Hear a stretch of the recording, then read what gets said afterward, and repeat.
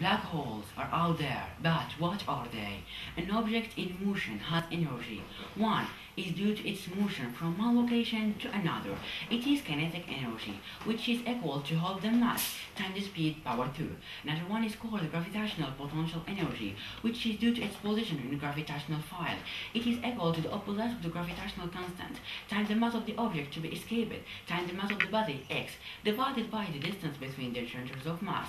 Because of gravity, when you launch an object from Earth, it may return when being in motion in a parabolic trajectory. Indeed, with enough power, it can escape its gravity. The necessary speed is called escape velocity. If kinetic energy of an object launched from Earth were equal in magnitude to its potential energy, then in absence of friction resistance, it could leave the Earth behind.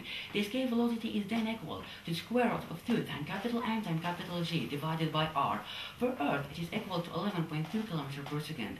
Now suppose if there is an hypothetical planet as massive as the Sun, but with a mean radius which is equal to 1 kilometer, the escape velocity is then 515,000 km per second, which is much greater than the speed of light. So according to Einstein's theory, if you are there, nothing, not even light, can escape. That's one of the possible definitions of a black hole. A black hole is an object so compact, in other words, with enough mass in a small enough volume, that its gravitational force is strong enough to prevent even light or anything else from escaping. It bends light to a kaleidoscopic effect called gravitational lensing.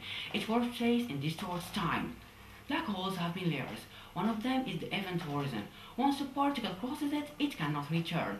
The surface of the Schwarzschild radius acts as an event horizon, at which the escape velocity reaches its maximum limit. Thus, the Schwarzschild radius is equal to 2 times capital M times capital G divided by the speed of light power 2. That's why Earth would become a black hole if compressed to the size of a marble, which radius is equal to 8.86 mm. Another layer is singularity, a single point, where huge mass is concentrated in an infinitely small space, where gravity and density become infinite, and space-time curves infinite. In fact, when you fall into a black hole, gravity would treat you like spaghetti. The process is called spaghettification. Some studies suggest that the event horizon would act much like fire, burning anyone to death. Sirius A, which appears at the center of Milky Way galaxy, is a supermassive black hole, 3 millions of times heavier than our Sun. Now suppose if two black holes get close so that they cannot escape each other's gravity, they will spiral toward each other and merge so as to become one bigger black hole. A black hole merger would produce energy and send massive ripples to the space-time fabric of the universe.